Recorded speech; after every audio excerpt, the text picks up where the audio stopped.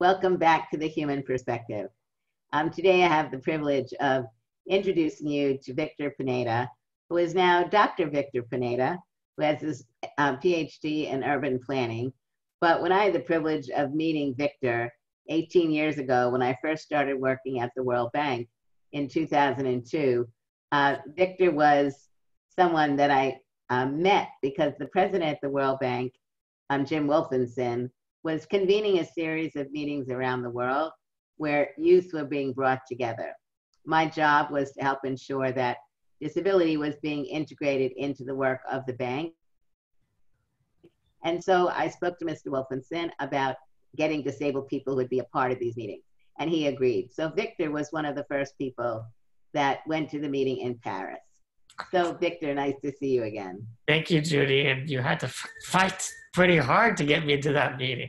I had to fight to get Victor in the meeting because you can see Victor uses a respirator. Yeah. And so we got a call from the bank office. It didn't come to me.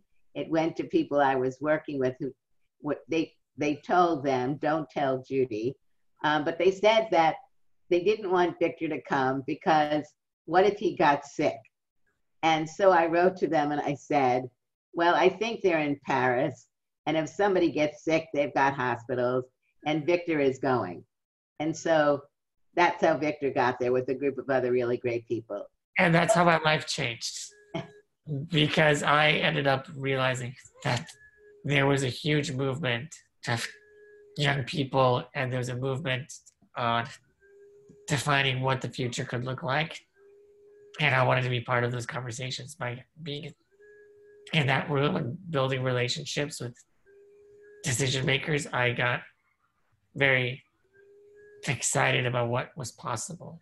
I mean, you're a change agent, right? You're not shy.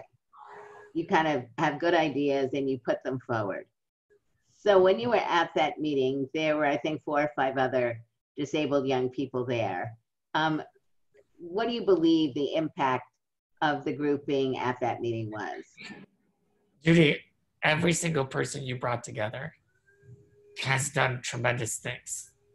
Ambrose ran for parliament in Uganda. Mohammed is getting his PhD. He was doing great work all over the world in Lebanon with DPI. And I mean, a lot of us in those meetings have done incredible work, and that's just by giving us a chance and making us believe in ourselves. Well, I think what was really important when I look at the work that you've done over the years, you've really been both a strong advocate in organizing with disabled people and moving forward and becoming an academic. And I know that's been somewhat of a struggle for you years ago. Yeah. What do you think the importance of your being both an advocate, working domestically and internationally, as well as an academic? What are some of the unique things that you've learned that you're contributing? Well, I think in order to create meaningful change, I had to learn to accept my own privilege and power, but also accept and understand the conditions that created hardship and created, marginalization or somehow felt, discriminated against, and try to reconcile both of those. So I am an immigrant, came to this country when I was 7 years old. I remember telling my brothers I would never learn to speak English because it's such a difficult language and there's all the rules complicated with spelling and grammar. I also, obviously, my mother is from Serbia in Yugoslavia. My father's from Venezuela, so I had a very mixed background in terms of growing up.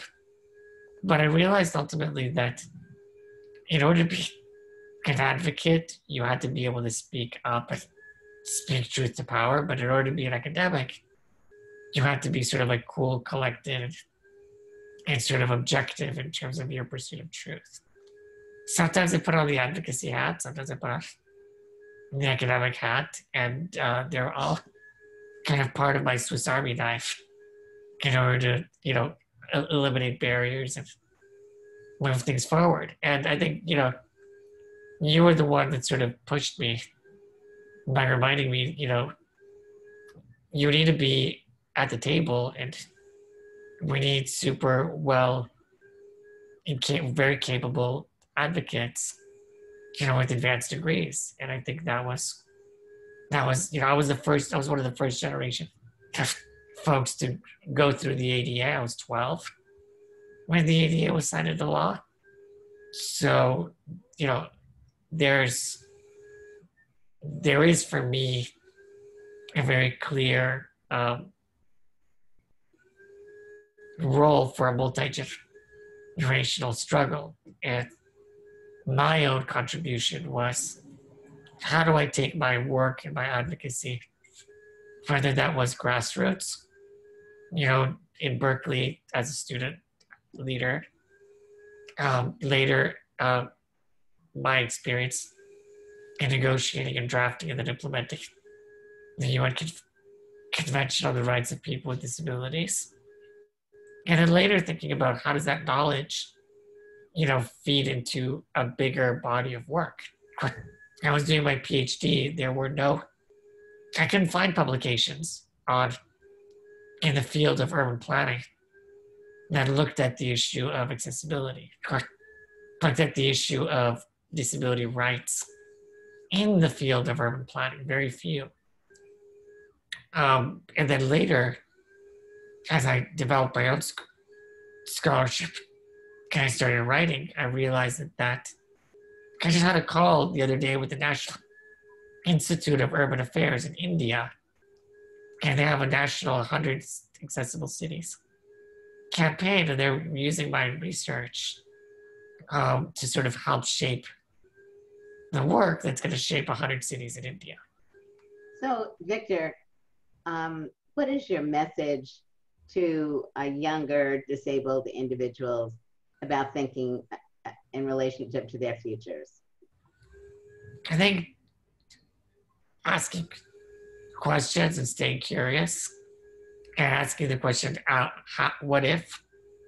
What if this or that? What if I could attend this meeting? Or what if I could, get support to do this? Is really like, what is the art of the possible? I think it's really important for a young person. And then also having the chutzpah or the knowledge or the gravitas, kind of like put yourself out there, specifically by realizing that as a younger person, you kind of have kind of get away with anything kind of opportunity, because people aren't set in their ways and they don't view you as any kind of major threat. So you can call people up and say, would you mind having an informational interview? And people will probably say yes. I mean, I think there's opportunity for you as a young person to reach out to people, to find mentors, to develop relationships that you have much more leeway to do earlier in your life than later. So I want to say that Victor is not a shy guy. Victor will go out and reach anyone that he thinks can help him advance the work that he's doing. And I've really respected that so much over the years. Some of your contributions, and we're coming to a close of the interview, if you could just briefly talk about what you're doing at UC Berkeley as a lecturer and how your class is going.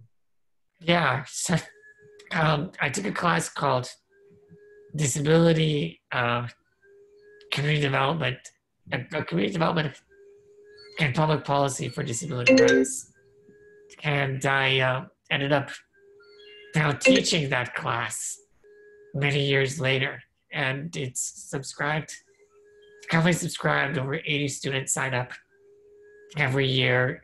We've taken a course that incorporates public policy, design, innovation, and sort of gives students a chance to sort of see the world differently and then reimagine it. And part of that also is part of our global campaign.